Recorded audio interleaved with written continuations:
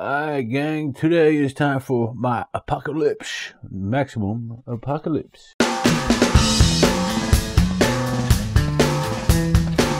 Alright, to set up maximum apocalypse, first thing we're going to do is take our handy dandy mission log book here, and we are going to decide which mission we want to do in the said log. If this is your first game, I suggest you start at the beginning. I, however, have been playing this for a while, so I'm going to start with mission 11, which is protect the base. Just bang bang shoot 'em up. It's personal with this. Alright, so we will need the robot monster deck for this particular mission, and if we look at the robot monster decks, you can see on the bottom right they all have letters that tell you which deck they are for. All right, each monster deck has a deck of monster cards which has various monsters in them, along with these monster boss cards. All right, there's two of them. They say boss on the left side of the card on the top there. All right, so like I said, we'll be fighting the robots today. We're going to take the robot deck along with the two robot monster cards. We're just going to put them aside for now. Any unused monster decks will be returned to the box. They will not be used for the game. I should make note while I'm doing this that the zombies are the easiest monsters to fight, followed by the mutants, then the aliens, and the hardest in this box here is the robots. So, like I said, I'm going to put the rest of these away. Alright, now we're going to take all the tokens and the dice which come in this handy dandy container, and we're going to put them off to the side of the play area for now. We're going to need space in the middle of the table for a board, which we will set up momentarily. Alright, next we are going to shuffle the scavenge decks. As you can see, it comes in another handy dandy container. We'll get back to that in a second. Alright, but there's three different scavenge decks. We have the red ones, which represent fuel, the green ones which represents food, and the blue ones which represents gear and ammo. If we look on the back, they all have this magnifying glass symbol on them, and if we look on the front of them on the top right corner here, we can see there are different symbols representing the groups that they belong to: red, green, or blue. Some of the blue scavenge cards have these bullet symbols where the the magnifying glass symbol normally is. It's the same as any other gear card that belongs in the blue deck. Alright, so we're going to shuffle each of these sets individually, and then we're going to put them off to the side of the board for a minute. And if we see here, they gave you a board which tells you where to place each of the individual cards. So we'll do that. This will probably be off camera, placing each deck in the appropriate spot. Now, if you are playing Maximum Apocalypse for the first time, you will go to the campaign log under mission setup and look to see what tiles you will be adding to your map pool to create a map. If it is not your first time, we have this handy dandy container here which holds the scavenge cards and the tiles from a previous game, so you don't have to go fishing through all that. You would simply pull these out and once again go through the mission setup and see if you have to add or remove any tiles in order to play the mission that you are playing. Alright, so now if we look at the mission setup here, it says remove tile 6, which is the main, which I will do now, and I will keep the military base out of the pile that I'm going to shuffle with the rest of the tiles, so I can access this easily. This is going to be the starting tile. Alright, so now when we're making a map, there's a couple rules we got to follow by, not many, and this will dictate the difficulty of the game if you choose so. This is one of the ways to make the game more difficult or easy. One of the ways is by making the map. Another one is the different characters you choose, the combination or the character in general, depending on the situation of the mission that you're doing. The third way is using allies, etc. But back to the maps. First rule of map making is, like I said, depending on how you do it, it'll make it easier or more difficult. If you're going to make it like a straight box, it'll be easy. If there are any holes, it'll make it a little more challenging. Okay, if you bottleneck certain paths or make it difficult to go around it, stuff like that. Alright, so that's the difficulty end of it. The actual rules are we cannot have any what I call booger tiles, right? Meaning you can't have one hanging out in the middle of nowhere like that, like in Carcassonne or any other game. They have to be connected to other tiles on at least one side. And that's basically it. No boogers. They have to be connected to other tiles on at least one side. Depending on how many holes in the map you make or how few you have will determine how hard or difficult the game is. Okay, now, like I said, this scenario calls for us to remove the van, but normally the van is the starting space for the player's pieces, which we'll get back to in a second. Being that this scenario calls for the military base to be the starting spot, we will place that face up so everybody can see it and build a map around it however we choose to. We're going to do it this way just because it's easier for the camera. Alright, next, players are going to choose a character to use. Again, this is part of the difficulty of the game. You can choose characters that'll mix and match and complement each other. Some are more for attack, some are more for defense, some are more for support. Alright, so once you've chose the character you want to take all of the pieces for said character, which includes their life counter, a mini if that character has one. We'll get back to that in a second. The standees of the said character, along with the character deck and the character cards themselves. Alright, so for this game, we are going to be playing with the Hunter, which has the Hunter name on it, along with the symbol here, and a picture of one of the character cards for the Hunter. We're going to take the life counter for the Hunter deck, the Hunter standee. In this case, I could use the minis, but the standees hold up better on camera, so I'm just going to use them. And then we're going to choose which of the character cards we're going to use in the game. Alright, now if we look here, up top we can see their health. Below that we can see their stealth, and then their abilities down here. Okay, for this game, we were going to take the female Hunter, who has this recon. Alright, so we're going to take that card, along with her standee, her deck, and her life counter. We're going to return the other character card back to the box. It will not be used. We're going to do the same for the firefighter. Take note, if you were playing as the veteran, okay, neither veteran is on the picture of the deck. It's the dog, but it says veteran underneath it. And you will choose a combination of one human and one dog. Okay, could be either the male with the canine, or the shepherd here, or the male veteran with the collie and the female veteran with the shepherd. Doesn't matter. You just choose one of each type of human and dog, and that will be your character player cards. Okay, any unused player cards and pieces will be returned to the box. They will not be used for the game. Alright, now, I jumped away from the map here for a minute to pick out the characters because I'm going to add the ally cards to the monster deck. Okay, the ally cards have a character on one side and the monster deck symbol on the back side. Alright, now, to play the ally deck, first thing we're going to do is go through our cards here and remove any characters that players have selected. In this case, the female Hunter and the female firefighter, and we're going to remove them from the game. We're going to return them to the box.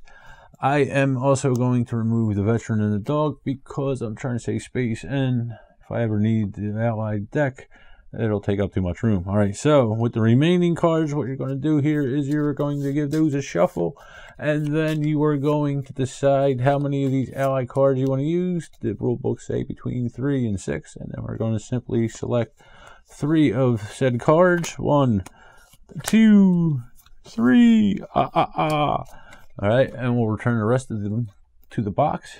For the ally cards that we have saved, we will take them, and we will take the monster deck that we are using, and we will separate the boss cards from the monster deck and shuffle those into the monster cards.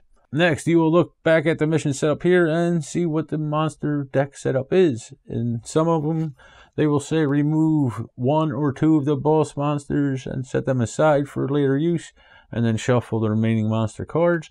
Some of them have you shuffle both monsters in. Some of them, like this one, will have you stack the deck. Alright, so for our setup here, it says separate the 2 boss cards here. We're going to split the monster deck in half, and then we are going to shuffle each of the 2 boss cards into a separate deck here. So we got the tank here on the one here, the missile tank on the one stack, the AI core leader on the other. Then we are going to shuffle these separate piles into separate piles again. Keeping them separate. Alright, now once we have shuffled the 2 decks separately, I have the tank boss on this side here on the right. What we're going to do is we're going to take the pile with the tank boss on it, going to put it on top of the pile with the other boss on it, not shuffle them, just stacking them on top of each other, and this is your monster deck. Now, at this point, normally you would attach a monster to your character. However, this mission doesn't call for that. Alright, now we're going to go back to the mission setup here, and we are going to finish what it says to do. So in this case, we're going to place star A, B, and C at least 2 tiles away from each other and the military base, and then we're going to place 3 monster tokens on these star tokens. Okay. Alright, so as you can see, we have 3 objective tokens here, A, B, and C. We have to place it at least 2 away from the military base and then we have to place them at least 2 spaces away from each other, 2 tiles away from each other. This is another way you could do the difficulty thing. You could, place them a little further away from you need to, as long as it's, that 2 spaces in this case, or 3 or whatever it is, depending on the mission.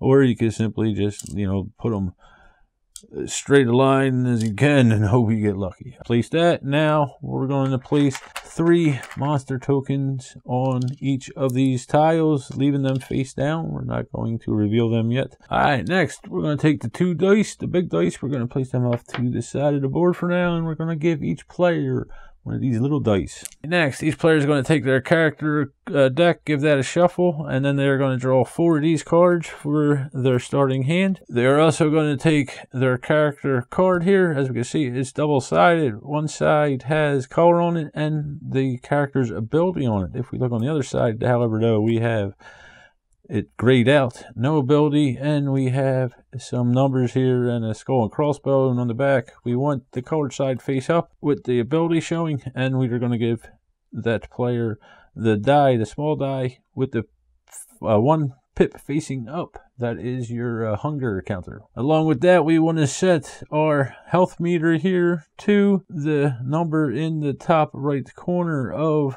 the character card here. That is their health. Alright, so we just spin the dials till they reach the right number here. In this case, 34 for the hunter. It'd be 24. And I just realized I got the wrong thing for her. Alright, now, under most of the scenarios, you would then draw one of these monsters from the monster deck and attach it to your character. And to attach it, you simply place it face up somewhere in your player area, showing that it's attached to you. Alright, now, if it says draw another monster, like the zombie one does, which is not in this scenario, I'm just using it as an example, then you would draw another monster card and attach it to your character. Like I said, normally you would do that. This scenario says do not attach any monsters, so I'm just going to tuck him back here somewhere.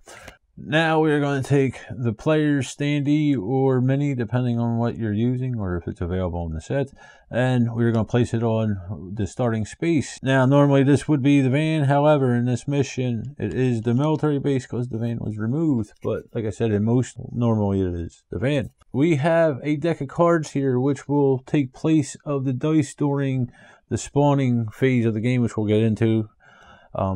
This will help with the difficulty of the game. If you use this, there's less randomness on where monsters are going to spawn. However, if you do decide to use this deck, there are some number cards in them which correspond with the dice, 2 through 12. And then there are some other cards here which will make the difficulty a little more easier or harder. There's some surprise attacks, stuff like that. There's also some, quiet days or reshuffle this deck. And there are also some cards that are not valid to this game, okay? These are used for another standalone expansion for this called Wilds or something like that. We're going to remove these from the game if you have them, okay? So it would be the Exposure, Nightfall, Daybreak, Hostile, and Trade. Okay, the cards will be removed from the game completely.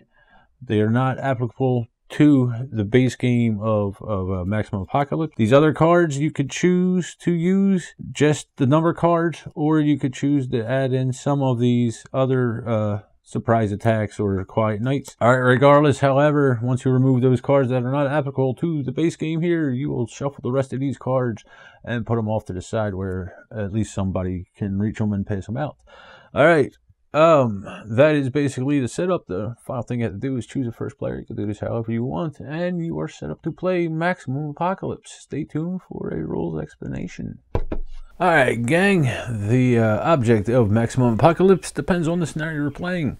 In our case, we have to go to these tiles here with these monster tokens and the objective tokens on it, and we have to defeat all the monsters on that tile and get back to the military base. If you complete this objective, you will win the game.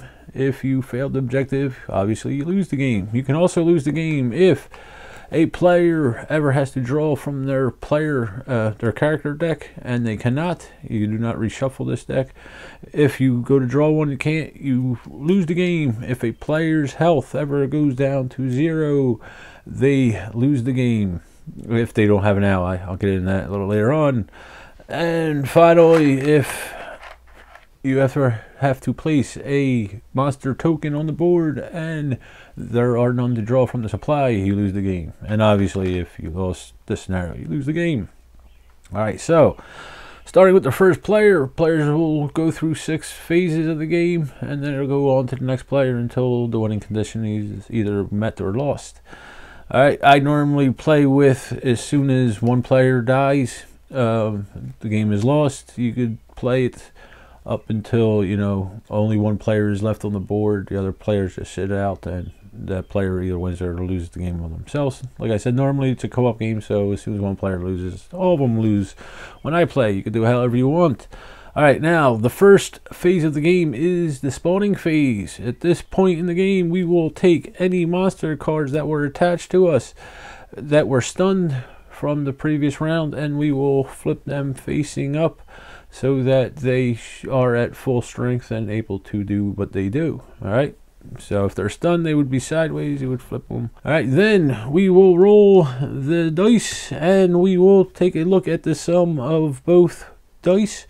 Whatever the pips equal to is the number we are looking for. If it is a 7, you got a lucky break. Nothing happens in most scenarios. Not all. Depends on the scenario. If you rolled a number that is not out on the board, okay, it's not face up on the board, then you ignore this phase of the game. You move on to the next one. If you rolled a number that one of the players is on, that player will take a card from the monster deck and place it face up in front of them, attaching it to them, to the right of any cards that are already in their player area, and they would go down to the bottom of the card and do any of the effects that the monster would have. Okay, if it says draw, you would draw another monster card. If it says attack, you would attack the player, etc., etc. We'll get into that in a little bit. Now, if there are 2 players on a tile and the monster would spawn on there, then each player would draw a monster card and attach it to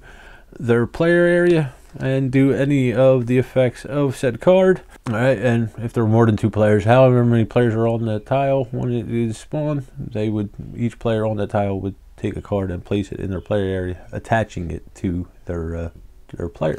If we rolled and the sum equals to one of the tiles being shown, the value is indicated up here in the top right in the monster symbol with a number on it. Don't remember if I said that. But if it is rolled and the value is exposed, then we would take one of these monster tokens and place it on each tile that has that value number on it. Alright, now we can have no more than 3 monsters on a tile. So if we rolled the 5 again and we were to place another monster token on there, but we already had 3, we would simply ignore this. Okay, we wouldn't place any monster tokens on that tile, but we would any other tiles with the same value that had less than 3 monsters on it. I'm playing with the Allies expansion. The Allies, if drawn from the monster deck, which is where they come from, will be attached to your player just like a monster would be. Alright, and at one point you can get them to ally, you know, you could recruit them, and we'll get into that in a little bit. But for now, they would simply go up where the monsters are, just simply being attached to your player. Okay, now, instead of using the dice, we can use this monster spawn deck. Works similarly to the dice. You flip a card over, look for the value of the number on the card, which happens to be 5 in this case. You would place monsters on it. If a player's on it, you would give them a card. A monster card. If there's no tiles out there with that number on it, you simply pass over that. Alright, now, the monster spawn deck comes with some good cards and some bad cards in it. Alright. These are the good cards. You would simply read what the cards do, and that would be the monster phase. You wouldn't draw another monster card. You just simply do what the card does, and that's the end of the monster spawn phase, unless the card tells you differently. Okay, if you draw like this draw 2 card, then each player would draw 2 monsters and place it in their play area. So this will make the game a little harder or easier, you know, a little less randomness with the dice and all that. Depends on how you play. If that's how you're playing, then that's how that works. Alright, next step is a real hard one. It's the draw card phase, which means we draw a card from our player deck and place it in our hand. Okay, we have a hand limit of 10 cards, and this hand limit is 10 cards of either the character cards, the scavenge cards, or a combination of both. Okay, cannot have more than 10 cards. If you were to draw a card at this point and you had more than 10 cards, you would still draw the card, place it in your hand, and then you would have to discard either that card or another card in your hand to the appropriate pile, whether it be a scavenge discard pile or your player discard pile. Alright, now phase 3 is the player action phase. Okay, you have to take 4 actions. There are 2 different types of actions, one that I call action point actions and then 1 free actions. You could do as many of these action point actions as you want, up to 4 of them. Okay, so you could do 1 action 4 times, or you could do 1 of each action once. The free actions, you could do 1 of these actions per turn, 1 of each of the 3 different actions per turn for free. All right, so we'll get into the ones that cost points. First action is movement. We can move in any orthogonal direction that we choose to, 1 space.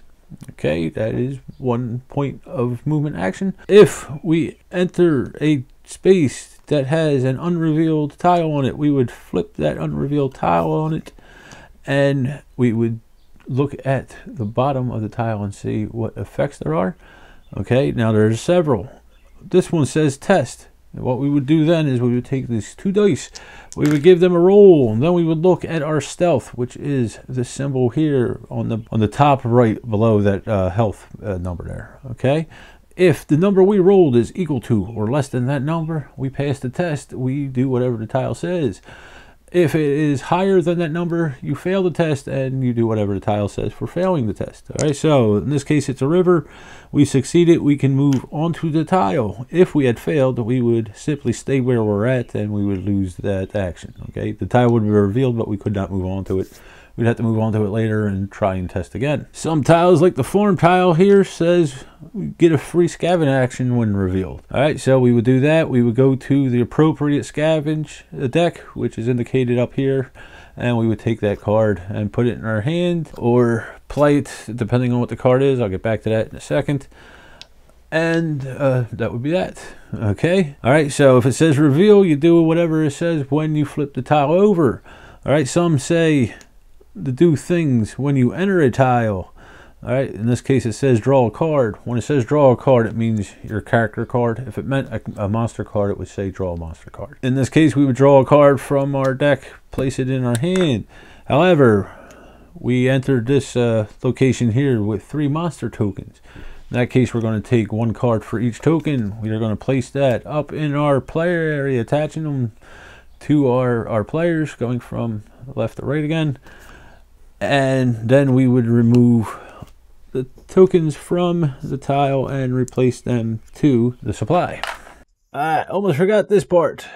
If we want to move into a space that has a monster token on it, and we do not have any monsters attached to us, we could do a stealth test, meaning we can roll to see if we can sneak by it. Okay, we would roll the 2 dice, add up the value of the pips.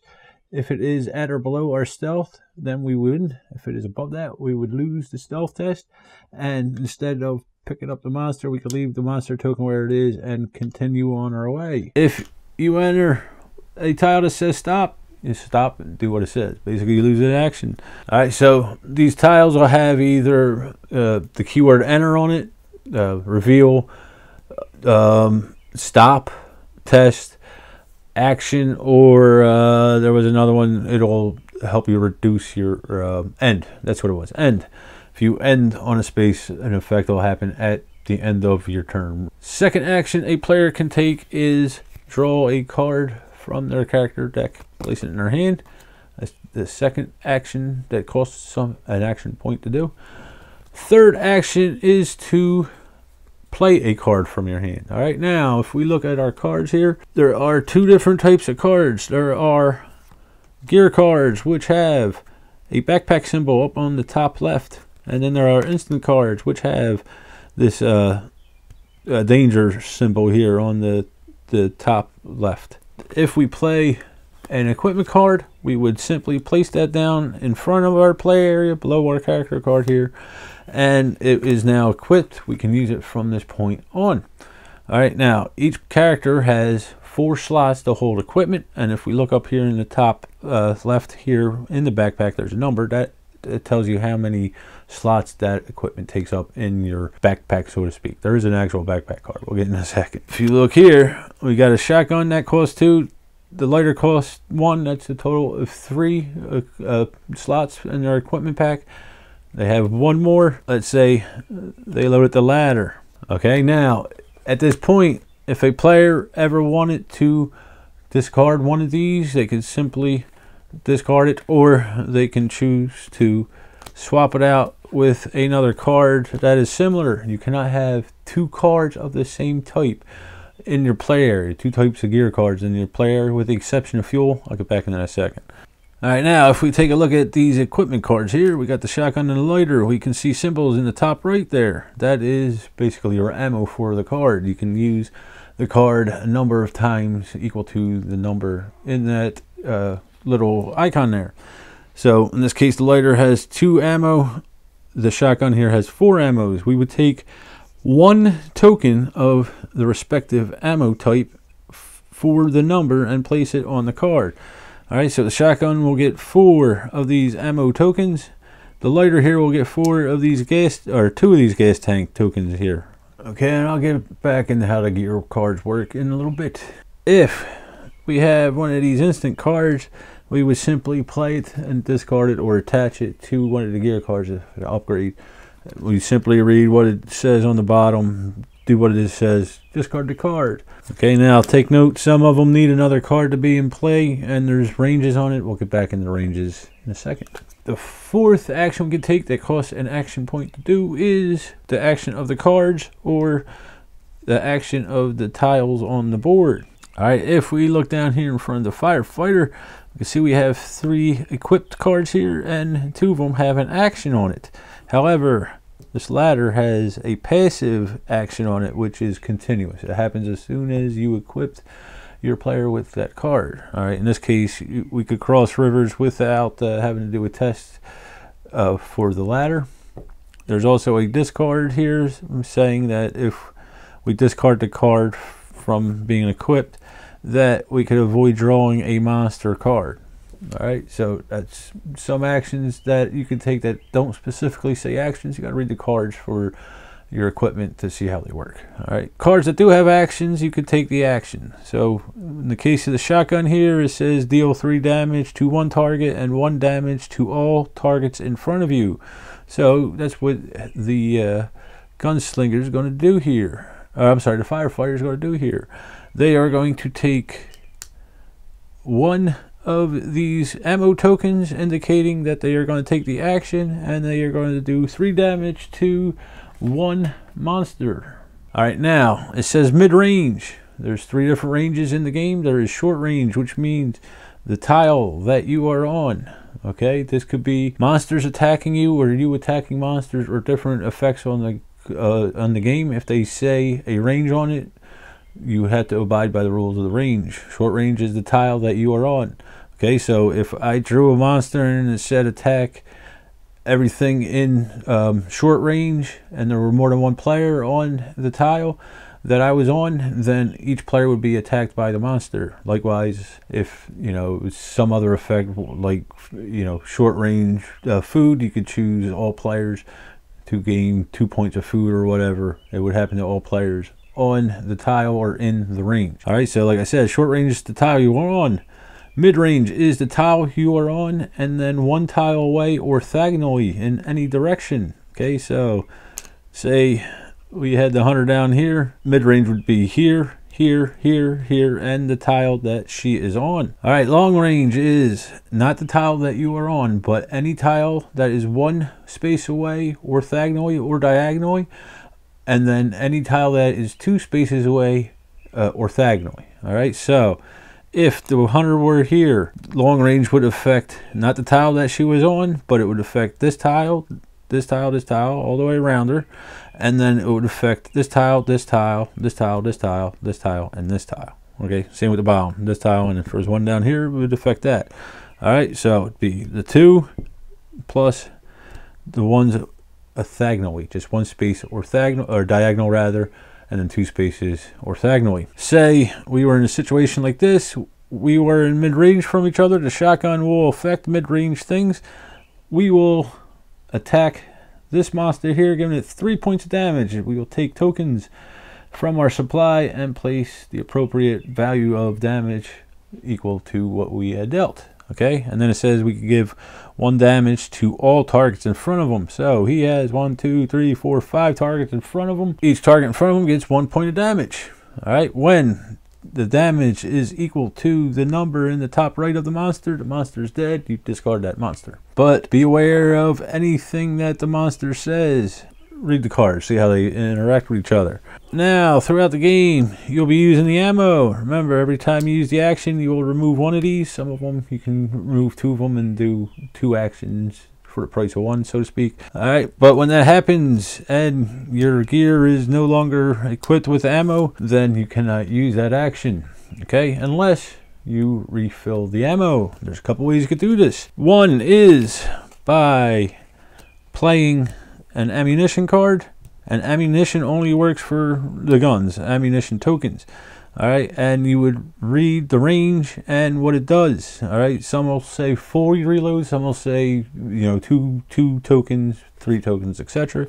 And you would simply place the appropriate amount of tokens on said card again, and then you can reuse it until you empty it out. Okay, now anything with the gas symbol works a little different. In order to reload that, you must have one of these fuel cards equipped to your player area. Remember, you gotta abide by the 4 slot rule. All right, and then when that runs out, you would discard this, and then you can reload anything with the fuel symbol on it. All right, and then you would discard the card that you used to the appropriate discard pile. Another way you can reload a card that needs to be reloaded is to swap it out with a copy of said card, and it will be fully loaded, and you would discard the card to, you know, your player area. All right, remember, you can't have 2 copies of the same card type. You can't have 2 lighters, 2 axes, whatever it may be, 2 rifles.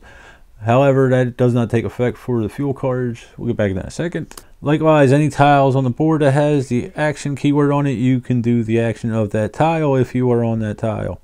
Alright, so here it says action move to another tunnel. So for 1 action point, I can move from this tunnel to this tunnel. Alright, and the final action you can take that costs an action point to do is to scavenge. As we can see here, we have several different scavenge decks. We have red, blue, and green. Red equals fuel, green would be food, and blue would be gear and ammo. That is mainly what is in the deck, but it's not only what is in the deck. We also have a couple surprises in the scavenge decks here. Okay, we have ambush, which means we would draw monsters, and then we have empty hand, which means nothing happens. We simply draw them and discard them. All right, if we get the ambush, we would draw it, pick up a monster card for the players that it affects, and place them in front of you, and then discard this to the appropriate scavenge deck discard pile, which we have this handy dandy box here to hold them. In order to scavenge, we must be on a spot with the appropriate symbol on it. All right, so if we look here, we have the military base, which has red and blue, which means we can scavenge either red or blue. Here at the farm, it is only green, so we can only scavenge green, and we can only scavenge once per tile per turn, unless the tile itself has a free scavenge on it when it's revealed. In that case, you would do the free scavenge, and then you could scavenge on that tile 1 more time.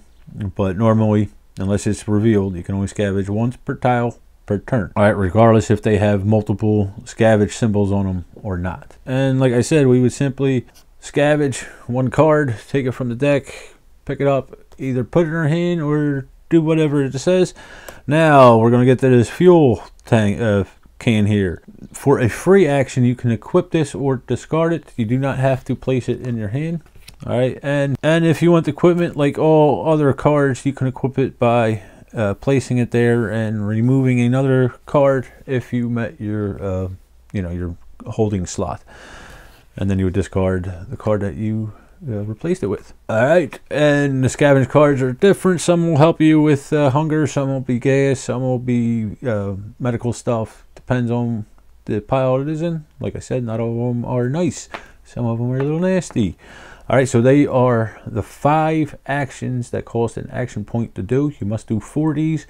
You could do 1 4 times, 4 1 time. It's up to you. Technically, there's a 6th one. Some of the scenarios would say if you spend an action or 2, you could do something pertaining to the specific mission and scenario that you're on. All right, so we could also do 3 free actions per turn if we choose to. We don't have to, but we can.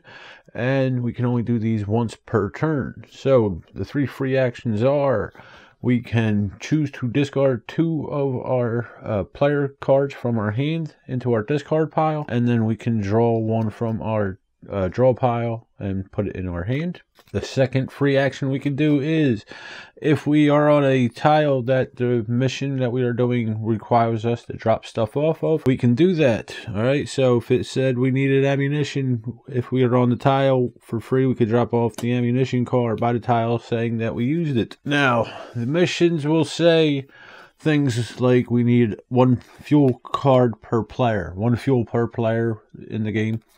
All right. Or they'll say we need 1 food per player in the game. Now with the food cards, it is an actual card. It is not what the actual number of hunger that will be decreased by is. It is the actual card, not the value of the card.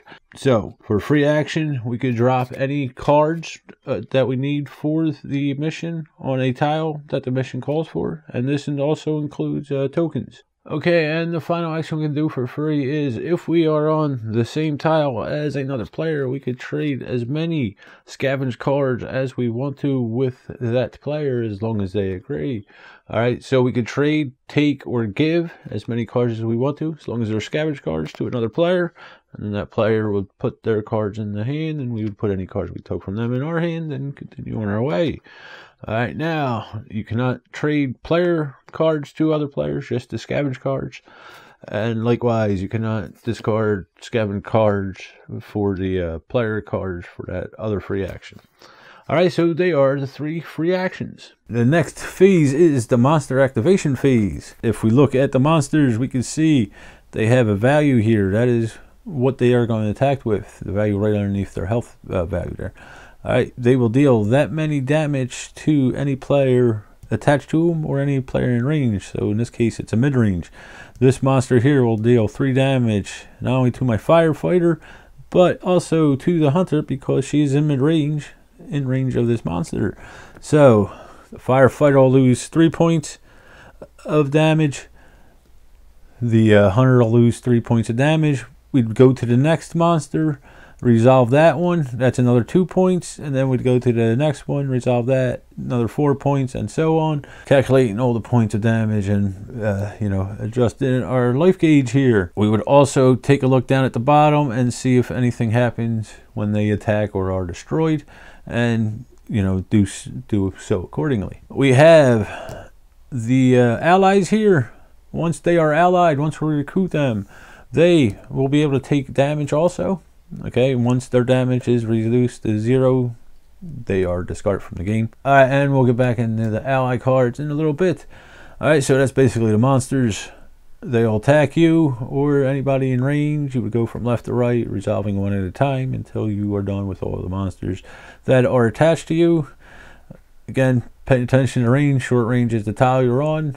Mid is any 1 tile orthogonally. Long is 2 tiles diagonally or 1 tile diagonally away from you are, not the tile you are on. Remember that. Long range is not the tile you are on. The other 2 are the tiles that you are on. All right. So the final phase of the game is the hunger phase. Okay, if at this point you are on any tile or anything that says end, then you would resolve that now. Okay, then you will go into the hunger phase. So every turn that you do not feed yourself, you will move your hunger die up 1 pip value.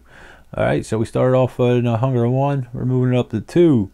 If we were at 5 and we were to go to 6, in this case we would take our card and flip it over, showing the great outside without the player's special ability on it, and we would place the hunger die on the first slot here in the top of the column there, 2. All right, and then we would take 2 points of damage.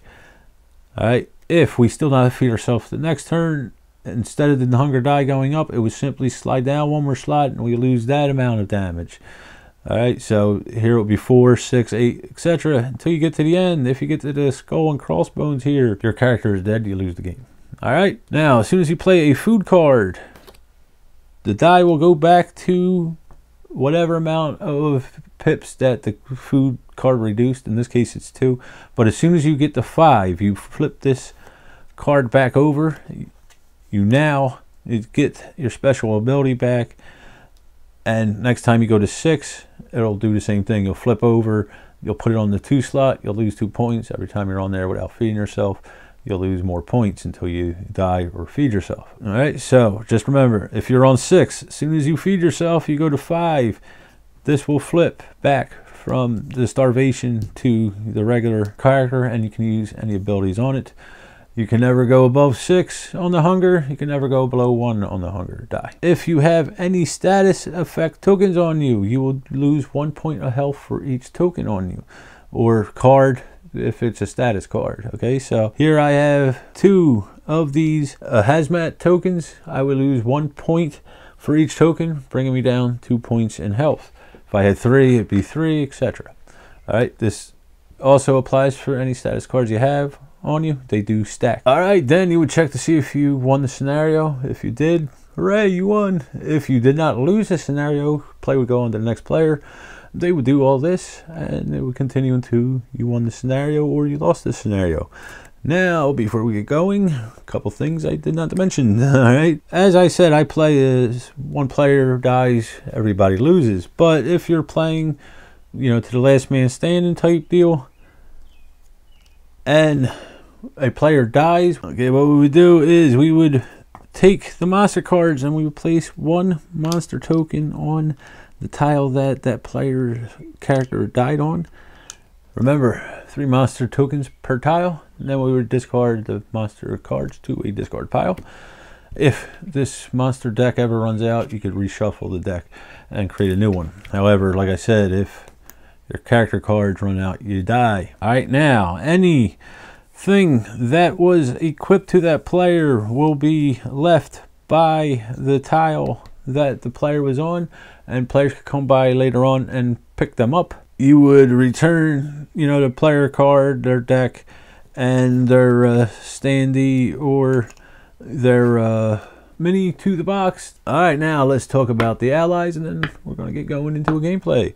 All right, like I said, when you draw an ally, you can attach it to yourself like a monster. You cannot use the ally yet. You have to recruit it, and to do that, we will go here in the top left corner, and we will have to discard a number of scavenge cards equal to the number in the symbol. Okay, so the number in the color of the symbol. In case the gunslinger here, I would have to discard 2 blue scavenge cards, and then I can recruit my my ally. I would place it by my gear section, you know, so I know it's with me, or next to my character card, somewhere where I know it's not a monster or quick gear. And then from that point on, it may give us additional backpack space, depending. Some give you 1, some give you 2. I think, I don't remember any being 0, but it's 1 or 2. You could do the action of the allied card. Same with your player card. You could do the action for 1 action point. And like the player card, they also have a health. So if the health ever reaches 0, then the ally is removed from the game, and you cannot use the ability of it anymore.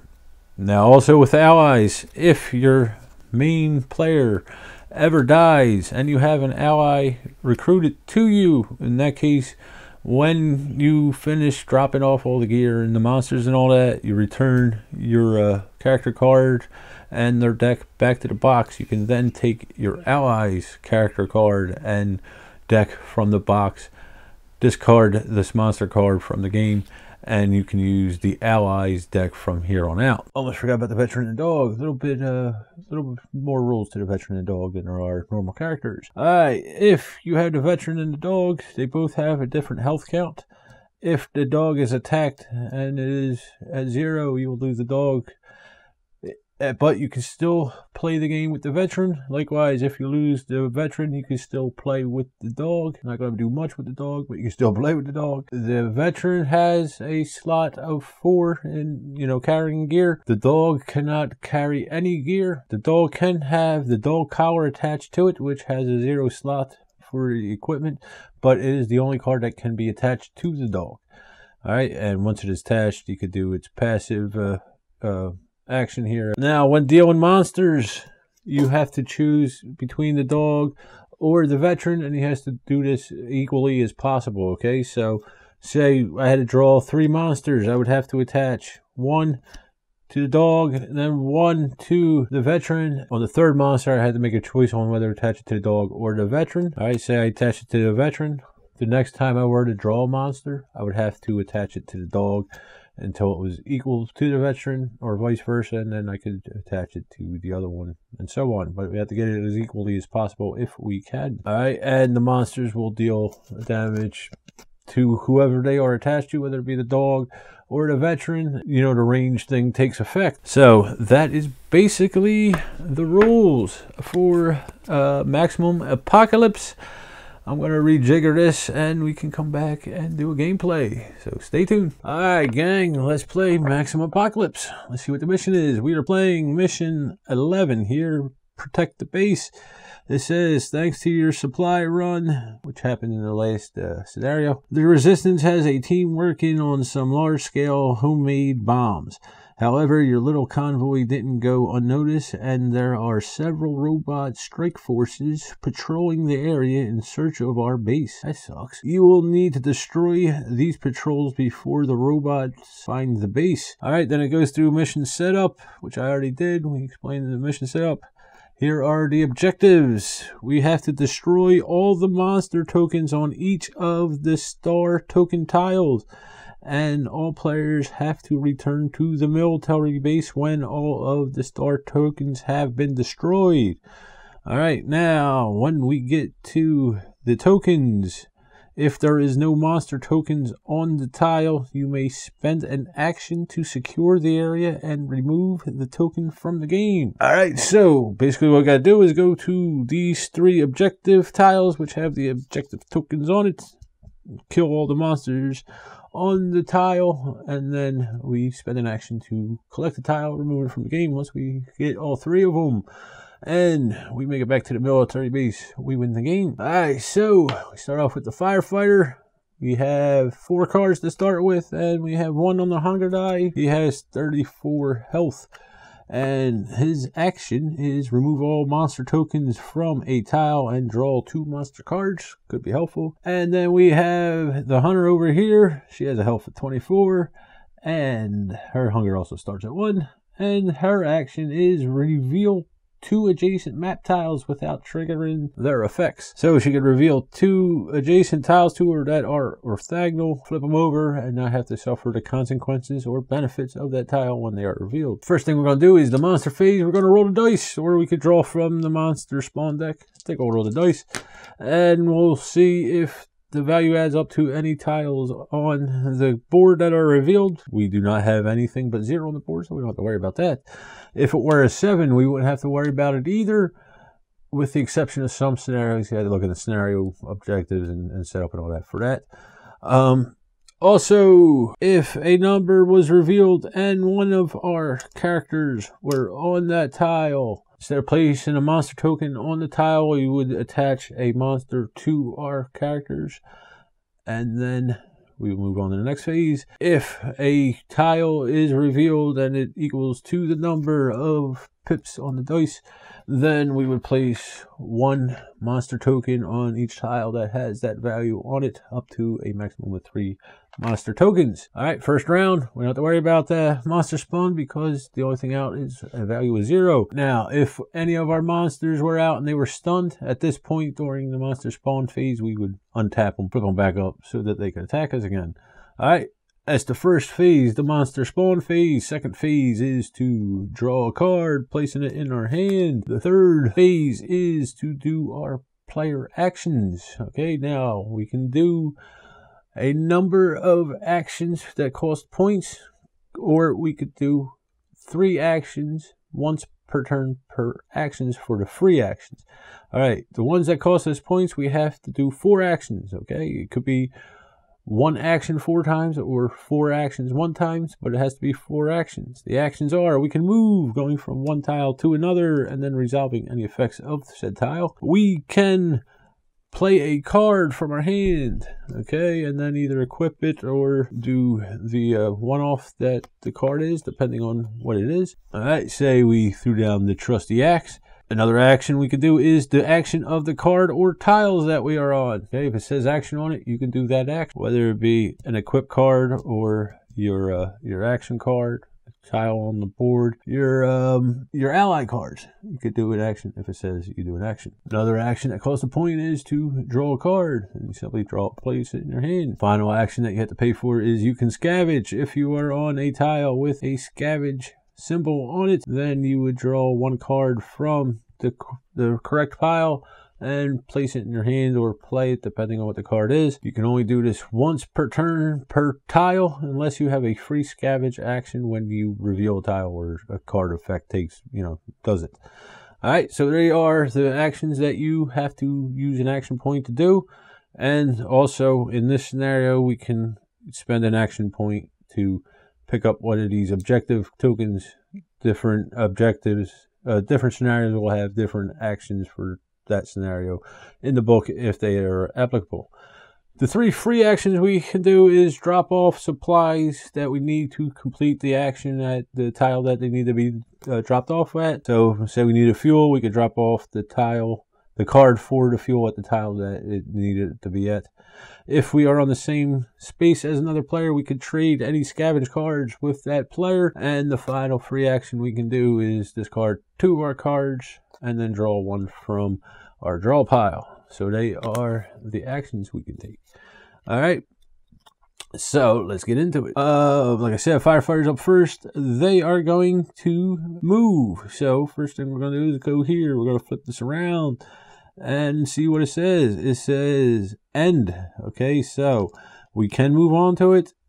This doesn't take effect right now. If we ended our turn on here, we could decrease our hunger by 1. We're probably not going to do that. But if it said something like reveal or enter, then we would take the effects of that when that came up. All right, second action I'm going to do is I actually should start equipping myself. So I'm going to play a card, which gives me the trusty axe. That's 2 actions. For my third action, I am going to equip the fire helmet, which will reduce damage by monsters. We'll be fighting a lot of these, so I'm going to need that. And for my fourth and final action, I am going to play the lighter, which, as you can see, will now take up all 4 of my slots. All right, now I have the lighter out. It has 2 gas tanks up there. So that is loaded with 2 fuel tanks. Every time I use the action for this now, I would have to spend one of these fuel tanks to do the action. If it ever is empty, I cannot use that until I reload the lighter. All right, so that is all 4 of the firefighters' actions. Again, I could have done a couple free ones. I could discard this. I could do 1 free one per free action per turn. All right, so I could trade if I were on the same spot as another player once. I could drop off supplies at a tile if I were on it once. Or I could discard 2 cards to draw a card once. I could do each of these once per turn. All right, so now we're going to attack with the monsters. We don't have any. Don't have to worry about that. Now we're going to hunger phase. We're going to reduce or increase the hunger by 1, bringing this up to 2. If we had any status effects, we would also take care of that now, meaning we would reduce our health by the number of points per status effect, token, or card, or whatever we had. We don't have to worry about that. That is the end of the firefighter's turn. We're going to go over to the hunter, which I will forever more be calling Jen, and I'll be the firefighter so I can keep track of this. All right, so first thing we're going to do, we're going to roll. All right, we got 9. As you can see, there is no 9 out. We don't have to worry about that. Next, we draw a card, and we got a headshot, long range. That's a good one. All right, deals a lot of damage if the bow is equipped with her. All right, so now that's what we're going to do. Our first action, we are going to equip the crossbow to her, and that takes 8 ammo tokens. Alright, so that's her first action. Next action, she's going to equip this machete for a short range, where the crossbow is mid-range. So she's covered both ends here. Slide these down a little bit. Next. Alright, for her third action, she's going to move down a tile. And she gets shelter. And for her final action, she's going to use her player action here, which is recon. She's going to check out 2 adjacent tiles and see what happens. She ignores any effects by it. So this is good, because if she revealed, she'd draw a monster. And if she revealed here, she'd enter turn immediately, which wouldn't be too bad. But when she entered, she loses action. Alright, so that is the end of that. We go into the monster attack. No monster still. We go into the hunger. Move the hunger die up 1. That is the end of that. It goes over to me with the fireman. Alright, firewoman rather. Alright, roll the die. 9. Got a 9. We place 1 monster token there. Remember, maximum of 3. We draw a card. Ooh, where's my axe? But I already got my axe, so it doesn't really help me. Alright, for his first action, she's gonna go to the hospital. Now, it says, enter, restore health. We can restore the health by 1 point when we enter the hospital. Unfortunately, we didn't do any damage, so we don't have to restore health. We can only go up to the number of health that is printed on the card, 34 in this case. Can't go above that. Alright, and if we ended our turn on it, we would restore 2 health. So that was his first action. Second action is going to search. Now, it has the red symbol on it, so we take the red scavenger deck. Now, I have an option with the fuel card here. I could equip it immediately for free, or I could discard it. Okay, now the problem is, I'm at my max here for equipment, so I'm just going to discard it. I could replace one of my equipment cards with it, discarding the equipment card and then having the fuel take that slot and, you know, give additional slots if it were to do so, by freeing up one with 2 slot on it, but that's not what I want to do. Alright, so that kind of will suck. Alright, so, okay, third action, we are going to use her special ability. We're going to move all of the monster tokens from this tile. We're going to draw 2 monster cards and attach it. So that's 1. And here is the second one. The second one says, destroy, deal 2 damage. This monster attacks for 8 if player did not move this turn. Okay, so when this monster is destroyed, it'll deal 2 damage. If we do not move, then when it attacks, it'll cause 8 damage. So fourth action is guts to go move somewhere. All right, what I'm gonna do, I'm gonna come here, I'm gonna reveal this one, I'm gonna move to this one for the fourth action. Okay, so I get a free scavenge because it is the farm. It says reveal when there. I get a fuel, which isn't helping me, but at least I know I can dig them out later on if I have to. All right, if I can with the card. That is her fourth action. Unfortunately, she could not pick this up. The tiles clear monsters. She could pick them up, but she doesn't have an action to do it. That is the end of her turn. So we will increase hunger by, whoop, almost forgot, it's the monster turn. All right, so this one will hit for 2 points of damage.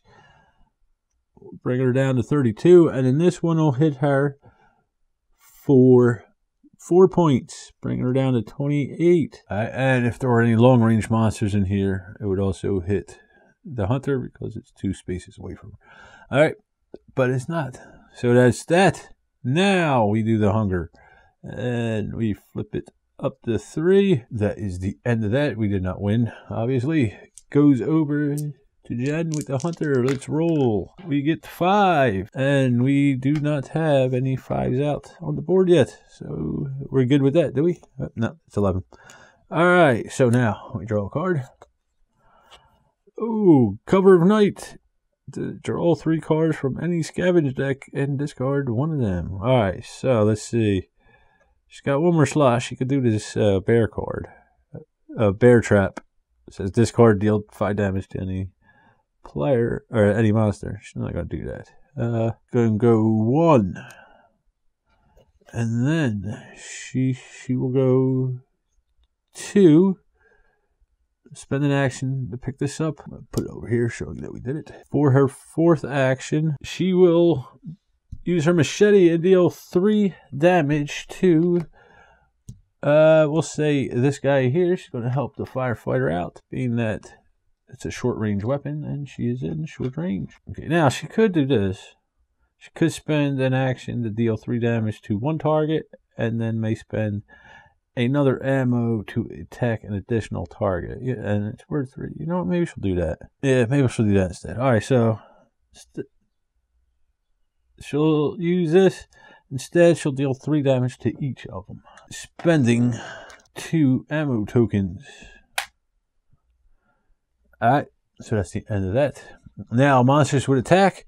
We are on the same space, so we have to look to see if there's any short-range monster attacks here. There are not, so Jen would not get attacked. We're good on that. Then we move into the hunger.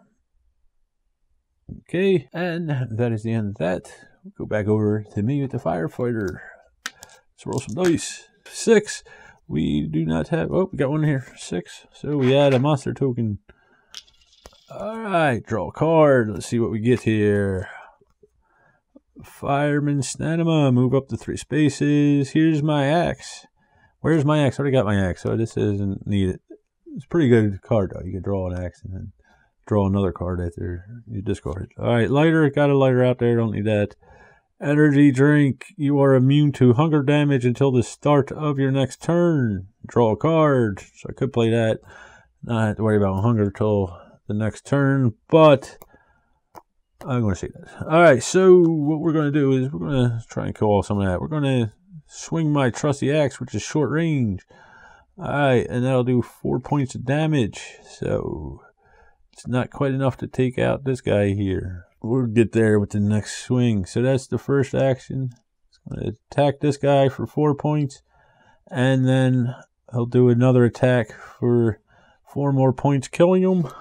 So that is 2 actions. We discard the monster. His third action, well, might as well start moving. Gonna move. You know what? I'm gonna scavenge first. Need some food. All right. So, ooh, got some food. Scavenge, and then he's gonna move. All right. So that's 3rd and 4th. I did them a little out of order. All right. So now this will reduce his hunger by 2. Her hunger by 2. So we'll use that the next turn. Knock her hunger down. Remember, if you go into starvation, meaning you go to the 6th pit on the die, you have to flip the card over and you start losing health. And if you lose too much health, you die. So I want to keep an eye on the hunger and the health points, obviously. All right, so that's the end of that. We go into the monster phase. The monster will attack the firefighter for 4 points. Maybe I should have got rid of this one first. She'd do more damage. Yeah, the other one only did 2. I wasn't thinking. Alright, and then we take care of the hunger and then the end effects for the end of the round. We don't have any. He goes over to Jen. She's going to roll. Going to get a 9, and we're going to put another monster token on 9. What am I? 10. Alright. Now, I'm going to draw a card. Ooh, another headshot. Okay, cover a night. I could draw. Oh, you know what? She's going to do that. She's going to play cover a night. It's going to say, draw 3 cards from any scavenge deck and keep one of them, or discard one of them. So 1, 2, 3. We're going to draw 3 cards. We're going to choose one of these to keep, or 2 of these to keep and 1 to discard. Food is always good. I'm going to get her with the fuel. It's a free equip, so it's not an action. She's going to keep the food and the fuel. She's going to discard the merchant medical supply. All right, so that was her first action. Second action is going to be to move down here with the firefighter, and she will hit this guy here for 3 points of damage for her third action. The final action is to move. Okay, so she's going to come here, and let's see what we got. Oh, we got a farm. All right, so she's going to move here. We draw a green card for a free action, scavenge, get some ammunition, which will help her out. And that is the end of that. Now, monster phase, she doesn't have any. We go to the hunger. Next round, I'm going to start worrying about the hunger. She could reduce by 1 over to me. Okay, you roll. Get 5. Any 5s out there? Negative. Alright, draw a card. Let's see what we got. Got the trusty X. Alright, so here's our whole turn. First action we're going to do is play this food card. We're going to return this to the scavenge deck discard pile, not to your cards. I do that a lot. Alright, your discard. Alright, that's the first action, so we're going to reduce the food by 2. Second action, third, and fourth action is we're going to take care of this guy here. We are going to hit him 3 times for 12 points. For 12 points of damage, which will bring him to death. Alright, now it says destroy, deal 2 damage. I'm going to deal 1 damage because I forgot I had my helmet, which reduces damage by 1. So it should have reduced it 1 point last time, and this will be reduced by 1. Alright, this monster will attack you for 8 if you did not move this turn, which I did not. So I'm going to go another 7. Alright, that destroys this monster. Now we go to the hunger effects. We bring that up. The monsters didn't attack us, obviously, because we destroyed it. And that is the end of that. Now we will go into the hunter's turn, starting with the die. Alright, 6. We have 2 6s out there, right? 1 6. So we had a second one. Only 1. Trying to cheat myself already. Alright. Now we draw a card.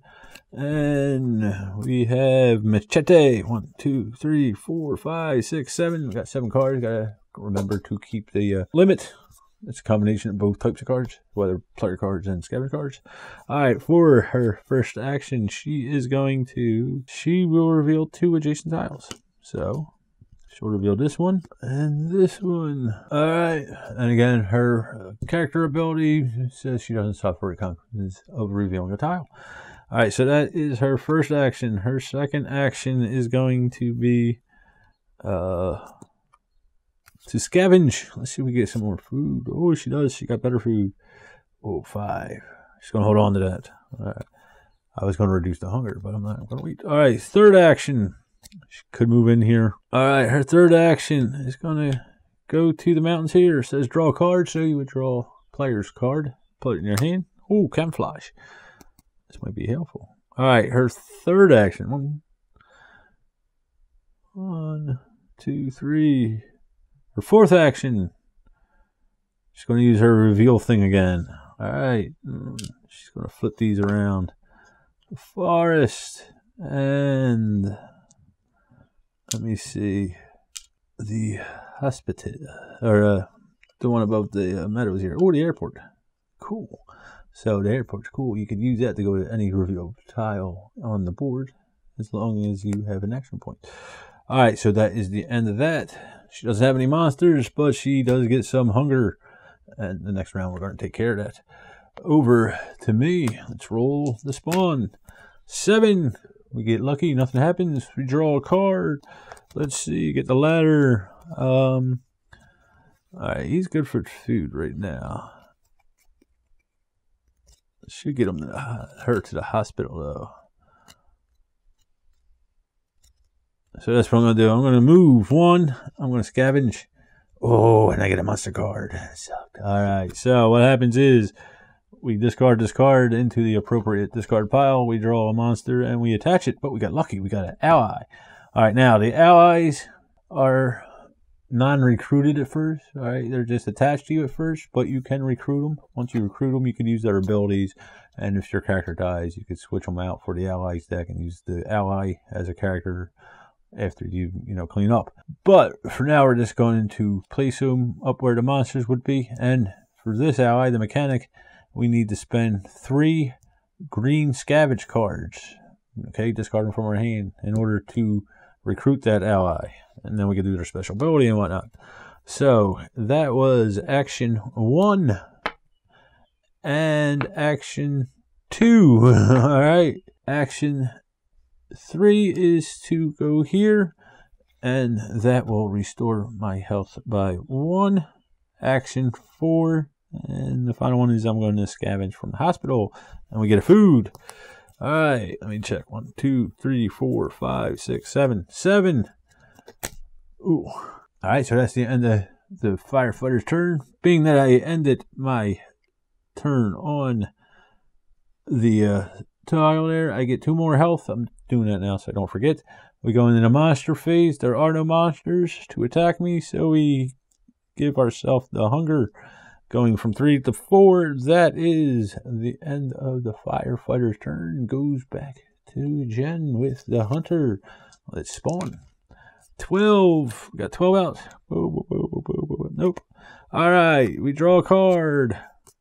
9, 10. All right, we got 10 cards here. All right, here's what she's going to do. First action, she's going to move and get some monsters. Let's see what happens here. 1. Mid-range. Deal damage to all players in range. 2. 3. Reduce damage to all robots by 1. Oh, that sucks. Alright, so we have to deal damage to all players in range. So that is 3 damage for her. This one will decrease the damage we deal by 1. Alright, so that was her first action, was to move. She got all these guys. Her second action is to we're going to hit him once, twice, so that's 3 actions. Alright, gives him 4 damage because it reduces by 1.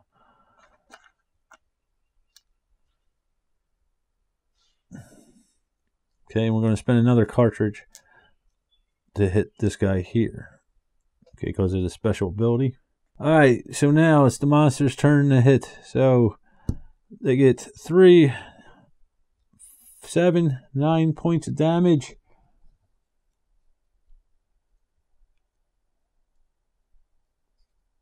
Brings her to 12.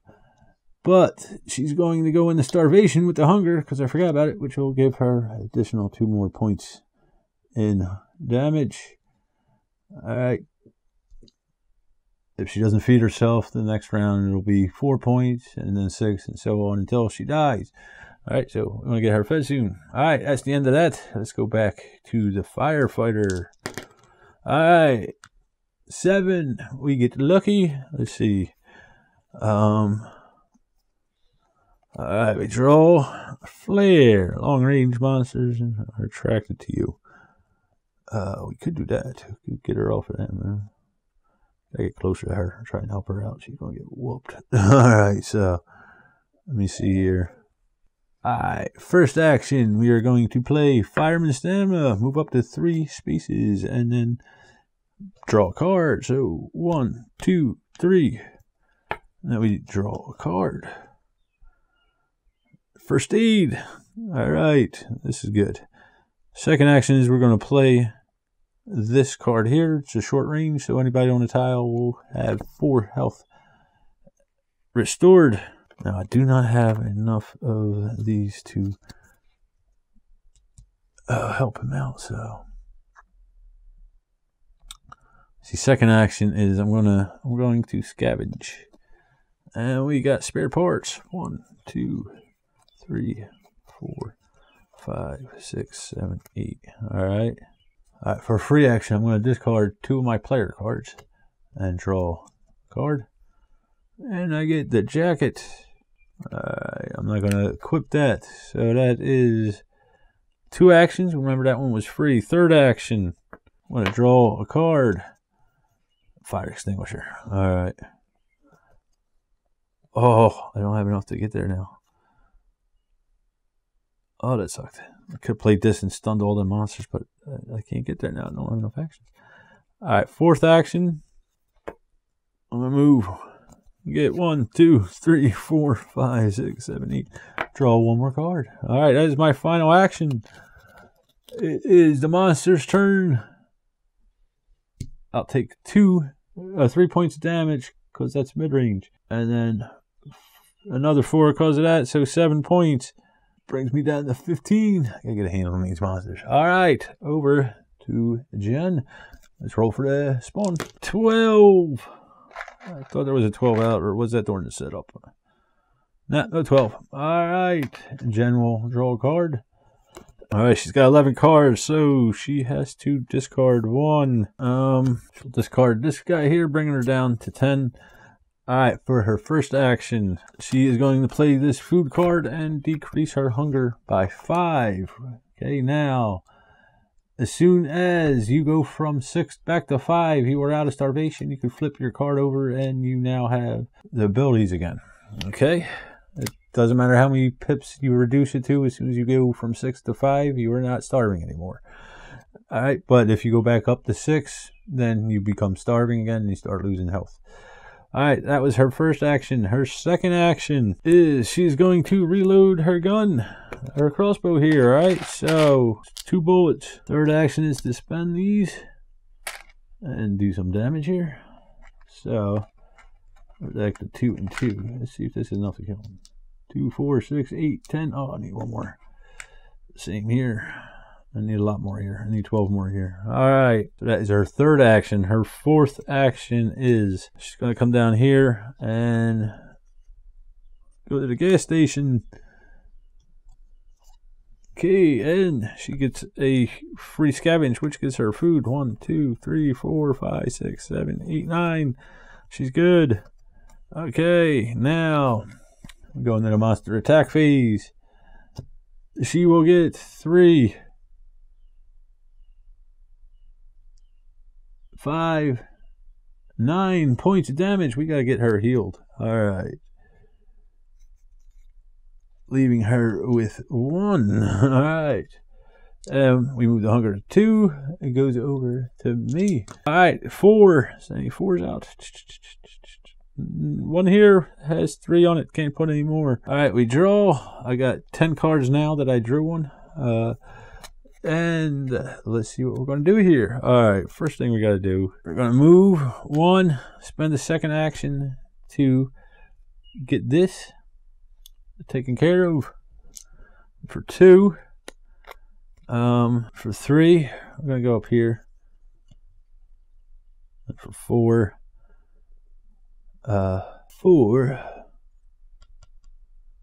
we'll go into the airport. Alright, that is the end of the firefighter's turn. Now, monsters attack, there are none. We go up to 5. It goes over to Jen. We roll the dice, see what we spawn. Alright, we got 6, 7, nothing happens. We draw a card. 1, 2, 3, 4, 5, 6, 7, 8, 9, 10. We have 10 cards, so we're good there. For first action, we are going to draw this. Okay, scavenge didn't work out for me. Second action, 2, 3. We're going to go there. So first action, second action, third action. The fourth action is we're going to attack this guy here and kill him. Alright, so we're going to hit him with the machete, giving him 2 more points of damage, which would be 2, 4, 6, 8, 10, 12 points. It's enough to kill him. And now we don't have to worry about him anymore. We could actually start hitting full strength again. Alright, now that is the end of that. The monsters attack. So, being that Jen is in the shelter, these do not do any damage to me. Alright. But this is a mid-range monster. It's going to deal damage to him for 3 points. -1 because of the helmet. So we're down to 13 points. Okay, now we do the hunger. And that is the end of Jen's turn. I gotta get Jen to the hospital or healed. Alright, goes back to me. We're gonna roll for the monsters. And we get a 4. Any 4s, any 4s, any 4s? And nope. 1 there. Still got all the monsters there. Alright, draw a card. Let's see what we got here. 1, 2, 3, 4, 5, 6, 7, 8, 9, 10, 11. Oh, I gotta get rid of 1. I will get rid of the flare. Okay. So let's see. My first action. My first action is going to be a free action. I am going to take a green card from Jen, and then I am going to use an action to discard 3 green cards, which will give me my ally now. Alright, so that was my first action, discarding these 3 cards to recruit my ally. Alright, so now he can hold 2 more things, and we could reshuffle the discard pile back into our survival pile, giving us more life. Alright, and he's got 13 health, so he could take some hits instead of me.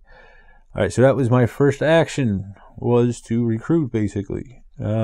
Second action, I am going to play the Flare, which is a long-range weapon, which means I cannot use it in the spot I am, but I can do it up to 2 adjacent spots orthogonally, or 1 adjacent spot diagonally.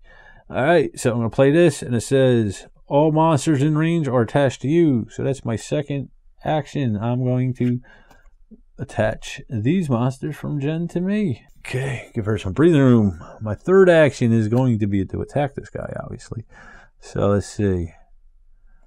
The axe will give him some more damage. So I'll hit him twice with the axe for a total of 8 damage. 2, 4, 6, 8, 10. That'll bring him up to 18. The fourth action I'm going to take is, I'll move over here. All right, 1, 2, 3. Oh, no, I already took the fourth action. Discard for 1. Drew him over to me. 2, 3. All right. So that is the end of that. We go into the monster phase. Mid-range, Jen's protected because she's in the shelter, but it will hit me for 3, bringing me down to 10. This one will hit me for 2, bringing me down to 8. I forgot about the hunger, so we're going to go down another 2, bringing me down to 6. Okay, so now we'll take care of the hunger, which will bring it up to 6 and flip this guy over. Alright, so now I cannot use the special ability anymore. My sneak's a little reduced, I think, etc. That's the end of that. I actually could have used my ally here to take some damage. I think I will do that. Alright. He'll take 2 points of damage. Or no, you know what? He'll take 3 points of damage. And I'll give myself 3 points back. Change my mind on that one. Alright. That's that. Goes over to Jen. She's going to roll for spawning. And we got 4. And no 4s out there, right? Nope. Except for this one. 1, 2, 3, 4, 5, 6, 7, 8, 9, 10. She's got 10 cards. So she's going to draw one. And let's see. She's going to hold this. But she's got to discard one. So let's see. She'll discard the bear trap because she's got 2 of them. Alright, so now her first action is going to be to go 1 space here. Okay, second action is going to be to scavenge. Alright, yep. And she's got a fuel. She's going to choose to discard it, not use it. Her third action is going to use the action of the tile, which is to go to the hospital, which will give her a 1 point of health. And her final action is to scavenge again, giving her ammunition. Ooh, okay, so 1, 2, 3, 4, 5, 6, 7, 8, 9, 10, 11. All right, I got to discard a card, so I'm going to discard the flashlight. All right, now she ended her turn on the hospital, so she gets 2 more points of health, and there's no monsters to attack her, but we do have to deal with the hunger, so it goes up by 2. That is the end of that. Let's go to me, and we roll 8, and I get a monster. I thought there was another one. Nope, I get a monster. So let's see what we got here. Oh, we got another ally, Gunslinger. Cool. All right. So there's not recruited yet. We're just going to hold on to them. First thing I'm going to do is draw one of my cards. And then 1, 2, 3, 4, 5, 6, 7, 8. I got 8 cards here, so I'm good with that. All right. First thing I'm going to do is I'm going to search. I need some food. Oh, we got some food. Second thing I'm going to do is going to feed myself and get out of starvation. Okay. There we go. So what was that? I reduced by 4. We go down to 2. Third action, I'm going to use the airport and go to the military base, which upon entering will do 2 damage to any monster in front of me. So 2. And 18 plus 2 is 20, which is enough to destroy this monster. But it will deal anybody in mid-range 4 points of damage when it is destroyed. So I'm down to 5. This monster gets discarded for my fourth and final action. I will. I'm going to draw. I'm gonna scavenge and hopefully. Well, I got a backpack. I was hopefully getting some food, some medical equipment. All right, so that is the end of that. Goes to the monsters. This monster's going to attack. I'm going to assign that to my ally here, which will bring him up to 5 points. Let me just put the 5 on there. All right. Remember, he's got 13, and then he dies. All right. Then we do our hunger. So we go up to 3. That is the end of that. It is now Jennifer's turn. Let's spawn some monsters. All right. We got 11. So the Oasis and the farmer here. The farmer. I screwed this up. Ooh, she's in the... She is into that, so she would have lost 2 points. Wasn't paying attention. Caught it. Alright. She's going to die. Alright, we draw. I got one of these. I'm going to discard because I'm at my hand limit. Alright, now for her first action, she's going to play this food card, which will reduce her hunger by 4 and get her out of hunger here, or starvation here. Second action is to play this ammunition card here, which will give her 4 bullets. So we're going to equip her crossbow again. Alright, her third action is going to play headshot. It says deal 6 damage to a target if you have the bow or crossbow equipped. So we're going to pick this, which is in long range. Again, not the tile we are on, but 2 tiles away orthogonally. 1 tile away diagonally from where you're on. And we will give this 6 points of damage. Alright, for her final action, she's going to move over here. Or not, she's going to stay there and restore. Alright, so for her final action, she's going to draw a card. Alright, 1, 2, 3, 4, 5, 6, 7, 8. That's her final action. She ended her movement in the hospital. So, she gets 2 health. Bringing her up to 4. Due to hunger. Goes down to 3. Over to me. Let's roll. 10. I'm good. 12. 11. No 10s. Okay. Draw a card. 1, 2, 3, 4, 5, 6, 7, 8, 9, 10. We got 10 cards here. Alright, we're good on that. First thing we're going to do is attack this guy here, which will be enough to finish him off. Okay, second action is we're going to draw from the scavenge deck. Gives me ammunition. Fully reload something. Could help her out. Alright, for my third action. Alright, next action. I am going to play this card here, which is Fireman Stamina. Move up to 3 spaces and then draw a card. So, what I'm going to do is I'm going to move 1 space here. I am going to test my stealth. I need a 5 or less. I did not get it. Alright, if I had passed, I could move along without this monster being attached to me, but this guy's going to get attached to me. And we get this guy, what you see. Draw. Place a monster token on all adjacent tiles. That sucks. So, I go here. And here. Jen is on an adjacent tile, so instead of drawing a token, she will get one attached. Deal damage to all players in range. So, Jen gets knocked down to 1. I get knocked down to 2. That didn't work out. Alright, so I'm going to continue on. Okay, draw a card. Alright, now being I moved into the hospital, we get 1 point of health there. Okay, so that's the second action. Playing a card and then scavenging. For my third action, I Alright, third action. I'm going to spend one of these and deal 2 damage to him and 2 damage to him. Final action, I'm going to use my axe here, and I'm going to deal 2 more damage, or 4 damage to him to bring him up to 6. Okay, now the monsters attack. He'll hit for 3, but I have that hat, which knocks it down to 2. Got lucky there. Alright, and then we increased the hunger by 1. Alright, and he ended at the hospital, so we get 2 more points.